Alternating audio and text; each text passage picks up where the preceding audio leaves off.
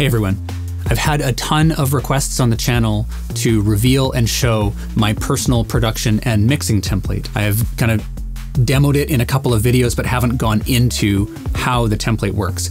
And that's what we're gonna do in this video. I've heard your comments, we're gonna get into the template. I've been working for the past 10, 15 years as a professional producer and mixer and mastering engineer.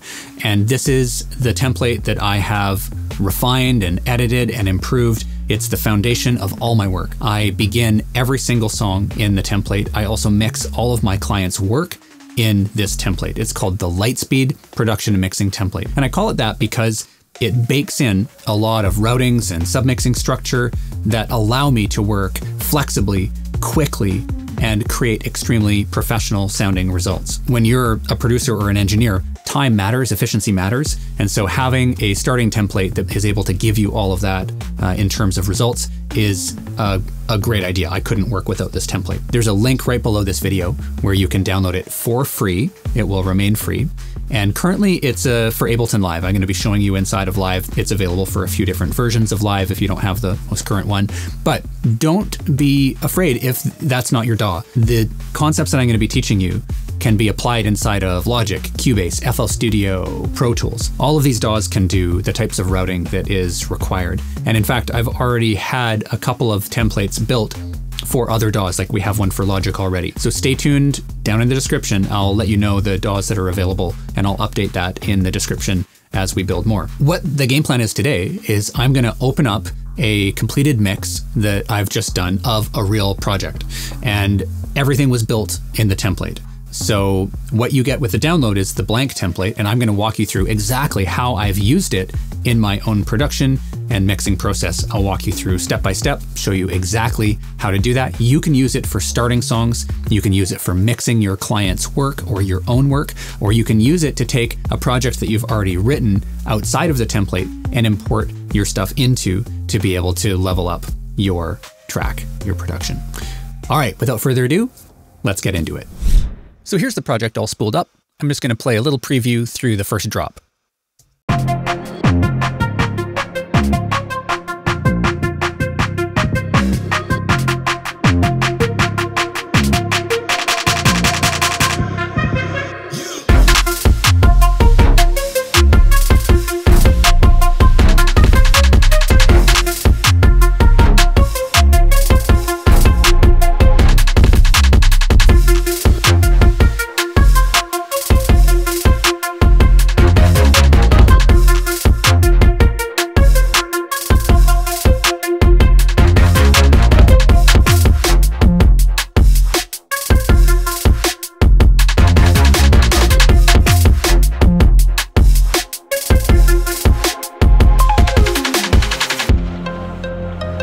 So there's the project.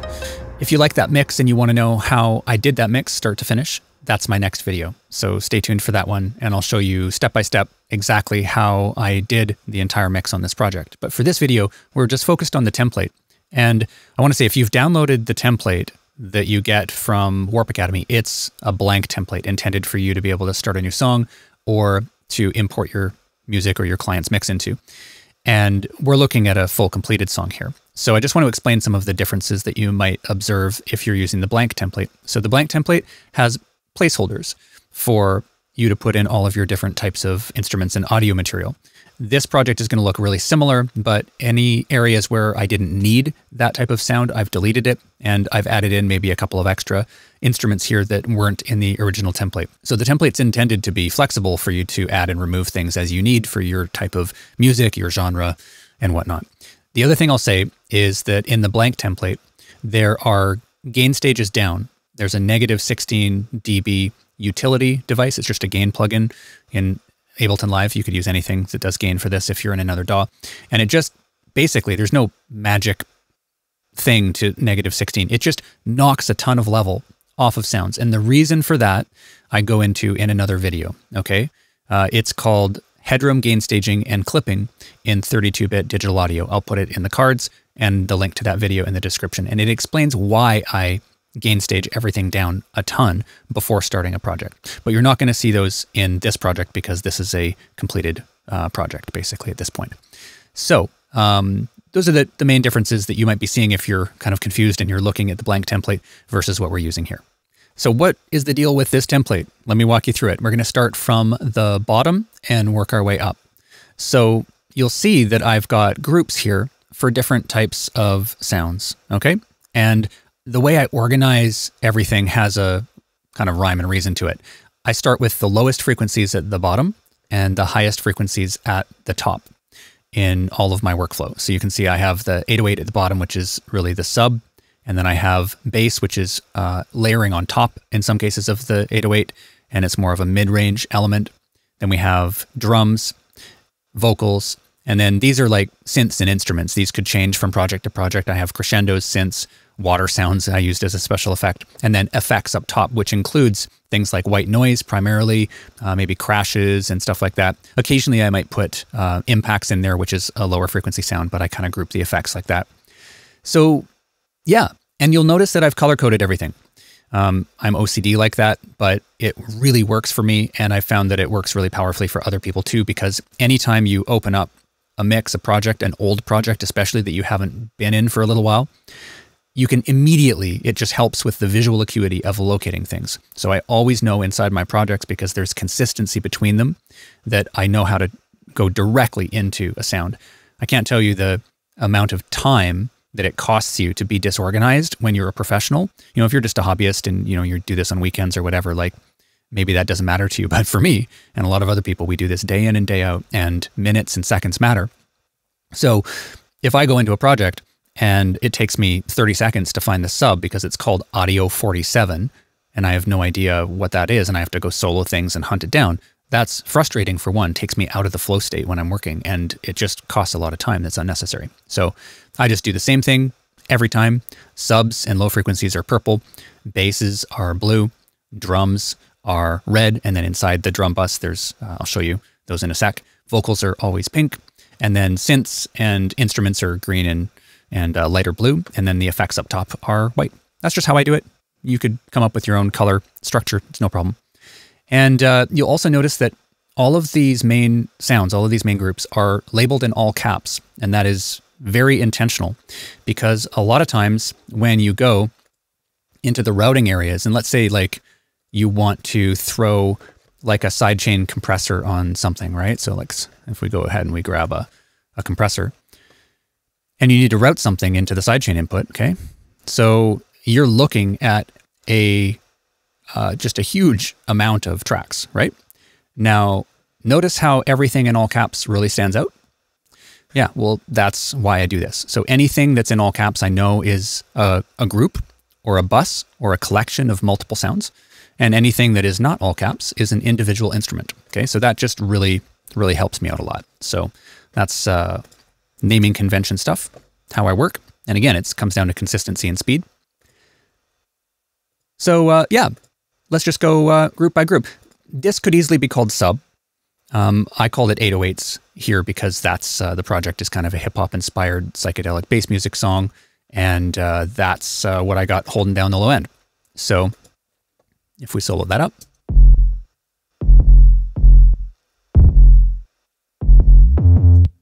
Nice. And then inside that group, I've got a couple of different sounds. So there's a high-passed saturated 808 that's used in the breakdown.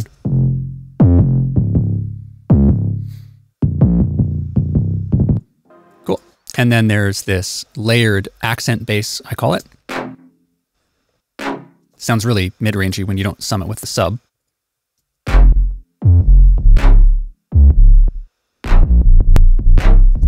Yeah, right on. Pardon the clicks and pops if you hear that. It's just sometimes happens when screen recording with projects like this, especially in sub where you start and stop DAW transport. So just bear with me on that. Yeah, so then we go up, and next is basses. Now, you may just have one track called, or one group called bass. If your project is more simple and if you have like a bass guitar or something, and that's what there is in the bass. But in a lot of my stuff, I'm layering sounds. And a lot of times I have like a sub, and then I have like a bass that sits on top of it as a layer. And that's what this is in here. So I have this bass sound that layers on top of the 808 in the drop.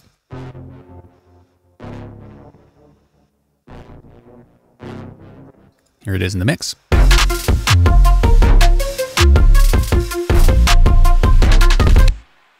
So that's what I would consider a bass. And then I have here, there's in the second breakdown, there's also a bass.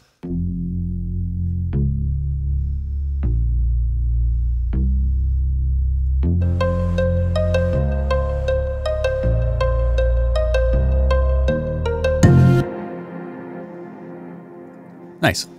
Okay, so let's get into the drums.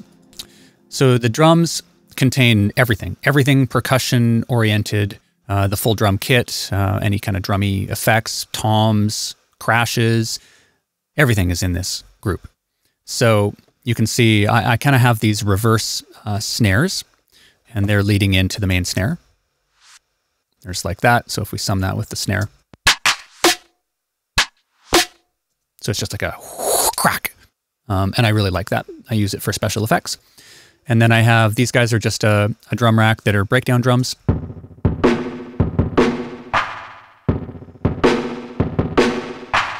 Neat feedback delay on there. I'm using some dope Sound Toys effects for that. So stay tuned for the next video on mixing this project. So I'll show you exactly how I did that. I have a reverse kick. Yeah, I'm not going to go into detail on this because that's what the next video is going to be about. It's going to be about how I did this mix, how I did the sound design. But basically, yeah, they're just separated into kick, snares and claps, and then hi-hats and high percussion. And I always label my kick in red, my mid-range stuff, percussion, snares, claps, toms in orange, and then high percussion hi-hats in yellow. So those are all getting summed up. There's not really much for vocals in this project, as you imagined. I might see if a vocalist wants to rap on this or something like that. I don't know. It's not a totally complete project. It's just in the final stages of mixing.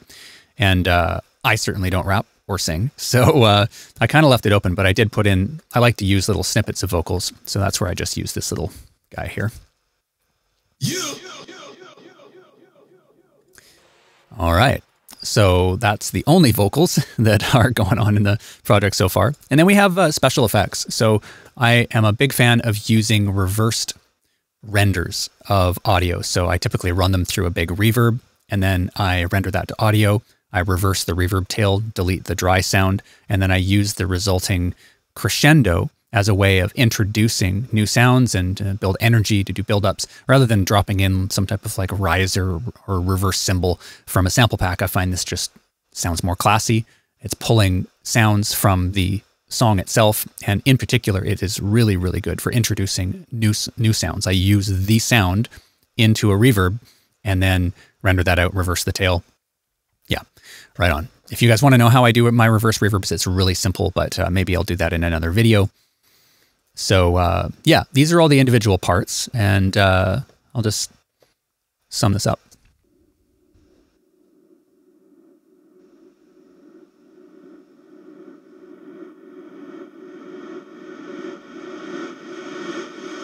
Now you'll hear that's pumping, right? I'm running it through a really neat tremolo effect from Sound Toys, and that's giving it that quarter note pumping feel, which I also really like. Gives it a rhythm.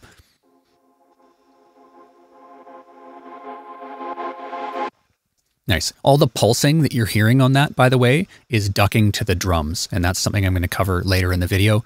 So whenever you hear elements like that are like kind of fluttering in a weird way, it's because the drums are attenuating those using a ducking structure that I'm going to show you later in the video. So that's why it sounds kind of weird like that when you solo it. Okay, next up, synths.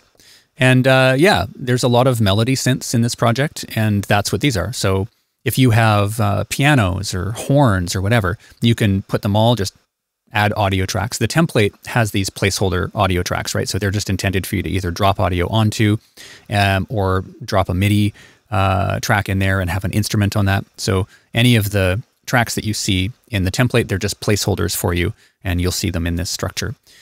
It may make sense for you to, like if you have a lot of horns, to do like a horn section. So instead of calling it synths, you'd split that out and you'd bring in another one called horns, right? Or maybe you have a lot of strings. So again, the structure is flexible. You just duplicate and rename things or add tracks or groups in as you need. And really a lot of the magic comes in up top here when we finally get to the submixing structure. Okay, so yeah, I'll just play some of them for you. Here's all the synths.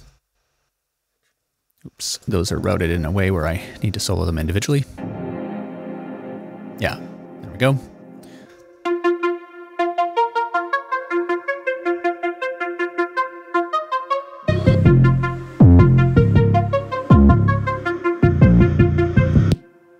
Right on. Pretty self-explanatory. All the mid-rangey synths are there. If they're not a bass synth, then they go in there. This is the only one where I think I added this in that's not in the template already. This is just a special effect that I wanted isolated. And it's actually an audio recording of me paddleboarding. It's the paddle going through the water. And I love just using little bits of Foley recordings or field recordings in this case to add some spice into the track. And here is what that sounds like. Yeah, there's lots of effects on it. You kind of get the idea. You can hear that's a paddle going through the water. Yeah, so that's what that is. And then effects. Nothing too crazy going on for effects. I have white noise. I use white noise in a lot of projects, a lot of times in place of like crashes. When I'm doing electronic music production like this, a lot of times I don't like to use crashes. I find them, they can sound a bit cliched. And I use white noise instead. It's a bit more controllable. And so I have these neat white noise bursts.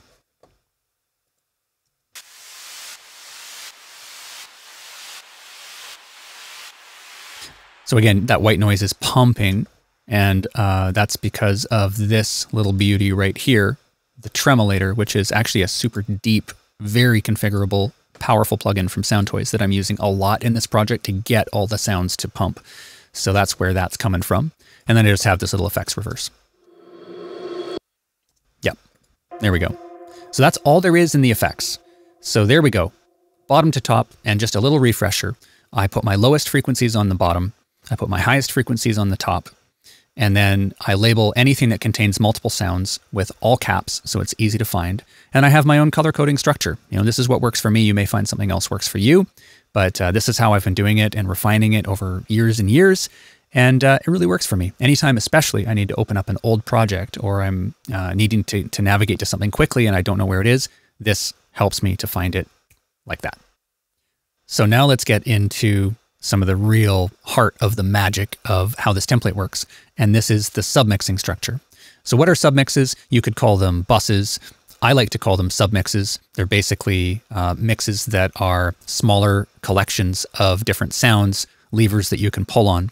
And I've had a lot of people say, well, why do you use submixes? Why don't you just use, you know, groups or folders? Every DAW is a bit different in how it works, but a lot of DAWs are able to just group tracks together like these things below, like this here, synths, drums. These are group tracks in Ableton Live, and they do bus audio through them. But I'm bypassing those in most cases, and I'm routing the individual audio out into these submixes. And there's a few reasons why I do that. One is that whenever you need to export stems, which is actually pretty common if you are uploading to Beatport and you want to do a stem mix, or you're just doing anything, it's quite common to be able to need to export stems. Well, you can just take the key stems on here, the key submixes, solo those, do your exports, right? You can export very easily. And again, regardless of the project that's underneath this, when you have the submixing structure, all your stems are always called the same thing, and they're always consistent from project to project, okay? So that's one. If you're doing any type of immersive mixing, Dolby Atmos, Apple Spatial, again, sending these out to a mix engineer gives them the flexibility to be able to place elements in that mixing process. But really, the two biggest reasons why I do this is it gives you extra layers of control. And I'm a big fan of incrementally adding effects and extra layers of control. And it simplifies the final mixing process. So once I'm done kind of the rough mix and I've got the mix really where I want it to be, this is something where I just go up and I start working with the submixes. These are a bit more macro moves, like maybe just all the drums need to come up together, or the bass needs a little bit more compression. It allows me to kind of commit to the underlying mix as it is and stop fussing with it, because we all know that that can be a dangerous rabbit hole to get down. So all the effects that are underpinning the mix are just there. Everything's summing up, and I can just listen on a bus level. What are some of the final changes, the more subtle changes that I need to be making on each one of these individual groups of sounds? And so I love that. I love that it just focuses my energy on what really matters, and I'm just doing nudges at this point. So when I'm in the final detailed mixing phase of a project, I'm typically working only with these submixes rather than digging down and potentially getting distracted with individual sounds. So now let's take a look at at the submixing structure. Now, this might make your head spin a little bit. It's gotten more complicated the more I've worked, especially working as a professional. But I want to give a little shout out to my friend Luca Pratolesi. He's a Grammy Award-winning engineer, also runs Studio DMI in Las Vegas. Many of you will know him.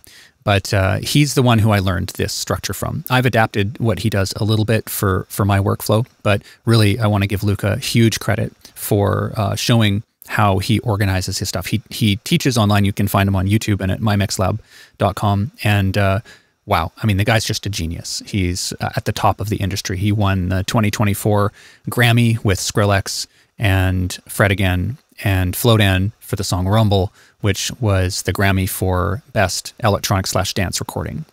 And he works with Diplo and many other artists.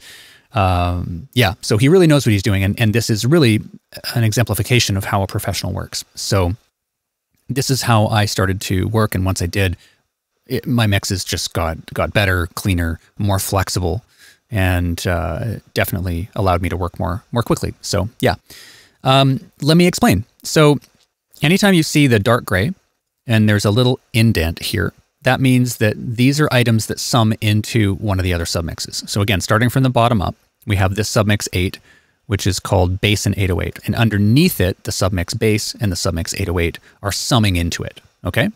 If you want to see what's summing into what, you can see here, this is the output of the track, right? And that is sending out to submix bass and 808. And then this has been set to monitor to the track input. And so it's going to listen to whatever's there. And then each one of these submixes sums up to something above it. Okay. So that's the structure. A lot of times I collapse these guys underneath like that. So you can just see what's the main submixes. And then here it'll start to make sense, right? We've got kick. These are submix, summing up to submix 7. So the other thing I've done here is I've called them submix 7.1. So that's another way that you know that's summing up into submix 7. So these are components of submix 7, which is all drums and perc. Okay, so we have kick, toms. You'll see this is yellow because there's nothing routed to the toms. I didn't use toms in this track, so therefore that's blank and it's not being used. Snares and claps, low percussion. Again, there's nothing here that is actually routing to low percussion. Low percussion is something I might use for like hand drums, like congas, bongos, and things like that. Some people might route toms to a low percussion group, but I usually, if there are toms in the track, they have a really specific chain on them, and so I leave them on their own. High perc, and then that sums up into all drums. Okay, same thing with everything moving up from here, all mid instruments. So this would be instruments. That would be for me things like pianos and keys and strings and stuff like that. BG synth stands for background synths. So these are pads and things like that are intended to be set back in the mix. Then we have lead synths, pretty self-explanatory. And then all of those sum together into the all instruments group. So this gives me a layer of control over like everything that's a mid-range element in the mix. Okay. And then we have here, again, I said that the vocals are not complicated in this. This would be much more extensive if I had like vocal harmonies, doubles, a rapping part, a singing part. This would be really beefed up here. But in this case, I just simplified it into BG, background vox, and lead vox. And in this case, really, there's just that one sample that comes in. So I think I just routed that to all vox. You can see these are both yellow. So if we take a look at the vox, you can see here it was routed into, I actually routed that straight into the mix bus. Yeah, cool. So I'm not even using this vocal group here because, again, just the one sample. Okay, so then we go up to effects. All of those effects from the group below are routed through the effects submix. All returns. Okay, this is a really, really critical one for you to get. If you are interested in mixing for clarity and loudness, because it is totally possible for those to coexist, you want high fidelity, quality, loudness in your mix. You need to group all of your return tracks together. You can't just let those go to the master where they normally go. And the reason for that is you need to duck them, okay? If you want your limiter to behave on your master, if you don't want your track to sound like a distorted mess, every time a drum comes in, then you need to be ducking your time-based spatial effects, which are typically what's in the returns, to your kick and the snare and your main drums, okay? So in this track, you heard it, I have a lot of pretty lush reverbs and delays and things like that. Let's just take a look at what I have in the returns. So I'm using these two different reverbs here for early reflections. That's just to control kind of the acoustic space, the sound of the acoustic space. I have a big plate. It's Super Plate from Soundtoys. I have this thick and widen group. I have an Echo Boy, big, long delay. And then I have a Pro R2 from FabFilter that's running a really short, small kind of room ambience. And all of those are critical to group together. So those are all, yeah, if we look at see where these are going, you can see audio 2 is going to Submix 3 all returns. Okay. Now, if you do that and you're in Ableton Live and you don't touch anything else, you're going to get mad latency. And it's just a weird glitch bug in the program. And so what you actually need to do is once you do that grouping, you need to go through every single track in this structure, right click in this area and go disable all sends. So I have them disabled already, but they look like this. You need to right click and go disable all sends. And that's a critical part of the process because it gets rid of the latency. And I'm talking like it's like 40, 50 milliseconds of latency. It'll act like it's a delay and all of your return tracks are going to sound completely out of sync and total rubbish unless you do this. Okay, so I've already done this in the template. You have to go track by track. It's quite time consuming. In the template, I've done this. Okay, so you don't need to worry about this. But if you go and you add a new track in, right?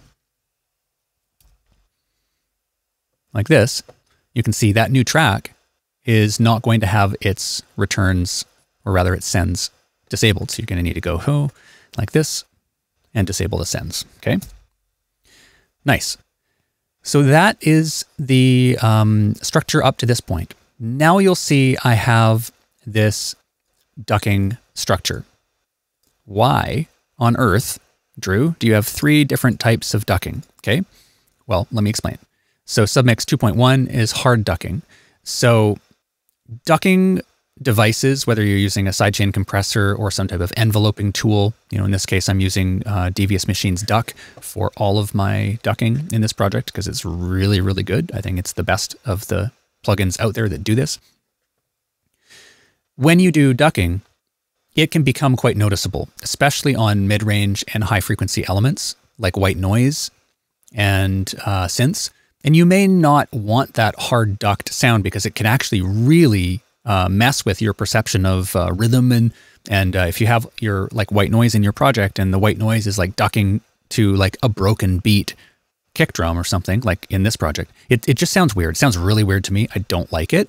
And so I have hard ducking, which is where I send all the elements that I want absolutely out of the way of the kick and snare.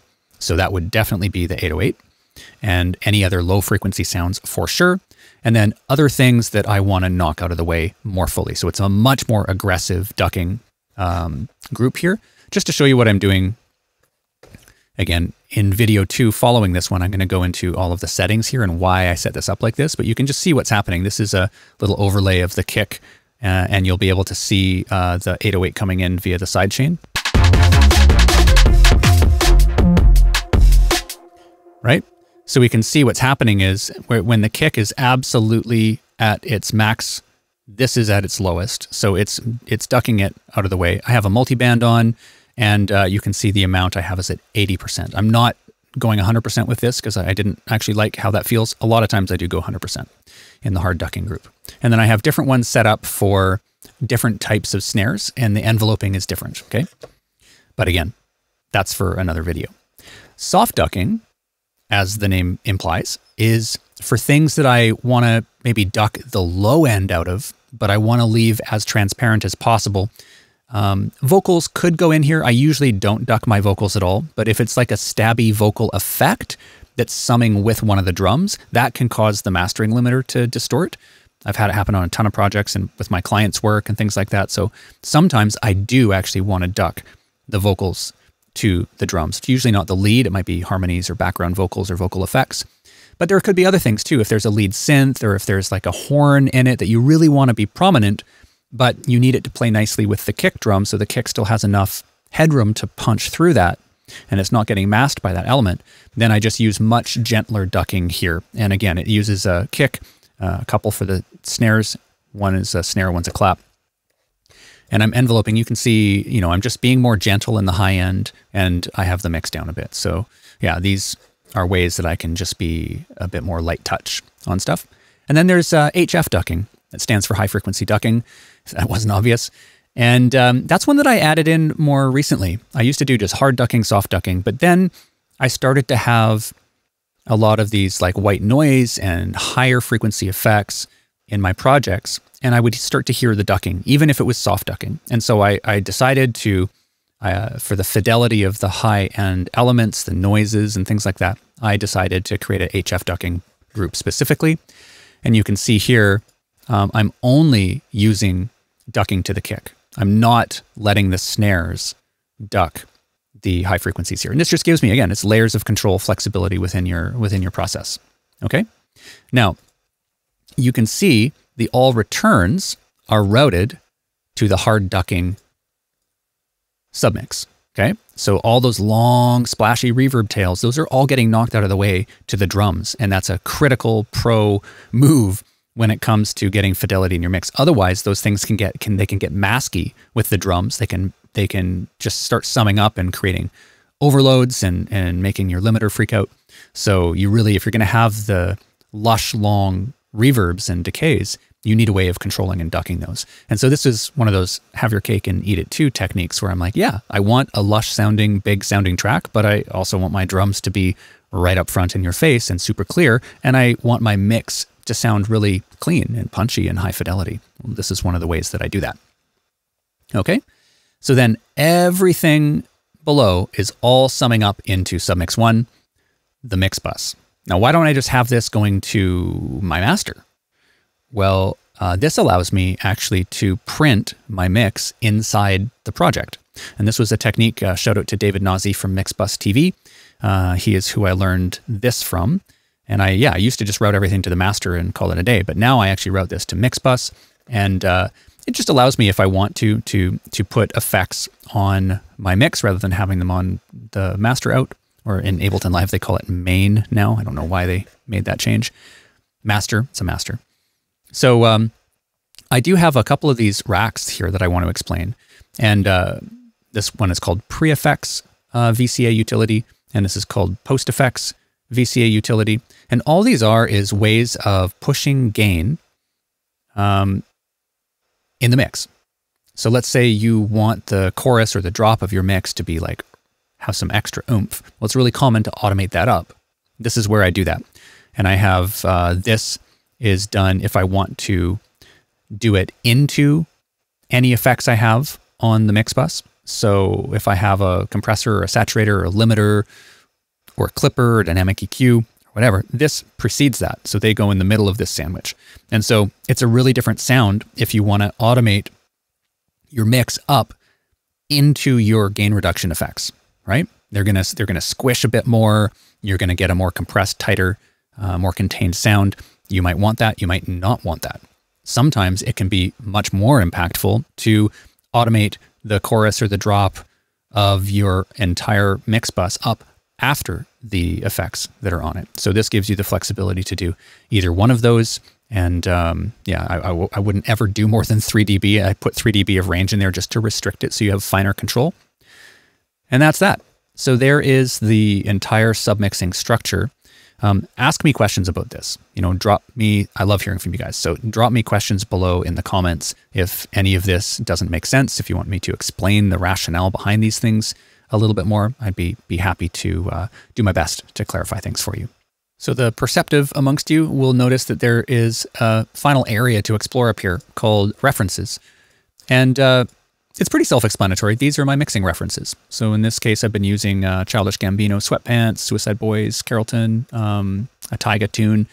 And the way that this is set up allows me to listen to these without the references going through the effects that are on my master. Because if you look at the master, you can see I've got a light mastering chain on here with a clipper and a limiter and things like that. So I do not want these references going through the mastering chain and distorting my perception of what they actually sound like. So what I've done here is they're all grouped into this references group here, and they are bypassing the master by going to external out. So that's a function of Ableton Live. Different DAWs might handle this differently, but what that does is it sends it right to the output of the DAW, bypassing the main or the master track and any effects that are there. And then I have them turned off like this, so that if I want to listen to them ever, back to back with my song, I could just press the solo button, I'm listening to the reference, and then I release the solo button, and now I'm listening to my mix. And of course, there's plugins that do that type of thing for you, but why buy a plugin if you don't need it? I don't really use those plugins to load references into. I do it like this, which is a bit more simple, and hey, it's free. So that's it. And then you see on each one of these, I just have a utility, and that is so I can adjust the volume of the reference track to loudness match with where I want my mix to be. I use it sometimes, I don't. A lot of times I just have the reference tracks and I'm mixing and mastering my song until it's loud as the references. And other times if a reference is like overcompressed, maybe a little bit, sometimes references are like really, really, really loud and I don't want to go that loud, then I'll knock some level off them using that utility. So that is the structure of the references group. And you can just create tracks in here. You can throw as many as you need. You know, I usually use 2 or 3 of these in each one of my projects. So I have placeholders in there for you on that as well. And yeah, if we look at my master, in the blank template, you will find on here a utility that's pushing up 6 dB. Okay, I want to explain that for a second because you don't see it here. I've removed it. And I tend to mix by gain staging everything down at the beginning, and that's what all those negative 16 dB utilities throughout the whole project are for. They're just to get everything, lots of headroom in the project. Because if you start adding in like sample pack stuff that's pinned, it's mastered, it's going to be 0 dB FS, right? So you add a couple things that are 0 dB FS together, and they're already clipping your master. So you want everything nice and low. And also I find throughout the mixing process, as you're balancing things, you want a lot of room to turn things up.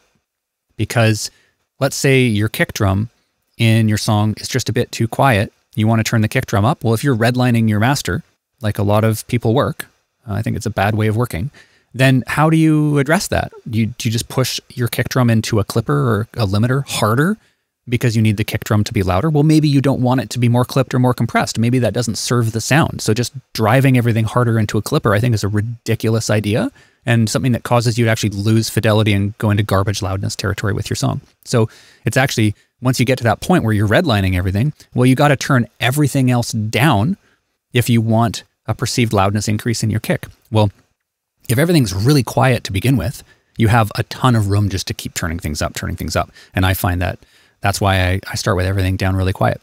But I also want headroom if I'm sending the track out to be mastered. Even if I'm mastering it, I want just a little bit. The negative 6 dB thing is, I addressed that in the video that I linked you to before, the headroom and clipping in 32-bit digital audio. I talked about negative 6 dB FS. Really all that matters is that you have a little bit of headroom, a little bit of room to export so that the mastering engineer, if they're working with it, knows that the track isn't clipped. Like, do not normalize your export because it looks the same as a clipped over 0 dB render, right? So the reason why I have a +6 utility on the master is it forces me to control gain in the mixing process. So if I'm mixing and all of a sudden the master starts to flash red and I'm clipping the master, then I go back into the mix and I'm like, what's causing this summing problem? You know, what do I need to address or compress or limit or nudge around, duck, to get rid of that overload? And then when I'm done the mixing process, I can just bypass that utility on the master and I magically have 6 dB of headroom. It doesn't need to be a +6 dB. I just like having room, lots of room, okay? Headroom is important to me in my process. So that's what that's there for. You can adjust it to whatever you want. You could have it be +10, you could have it be +2, you know, whatever you want to end up at, and your final render with a little bit of headroom is where you want to set it.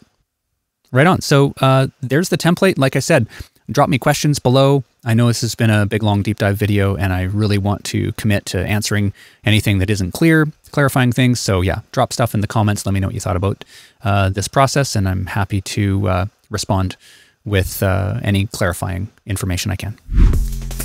Whew. Deep dive complete. I hope you got a lot out of that one. Remember to grab the template, free download from the link directly below the video.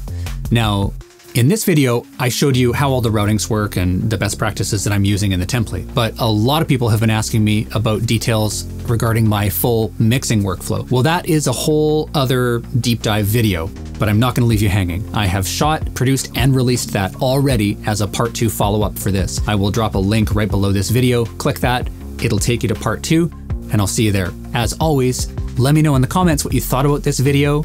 Please subscribe to the channel if you have not yet already. Give me a thumbs up if you liked it, and I'll catch you on the next one.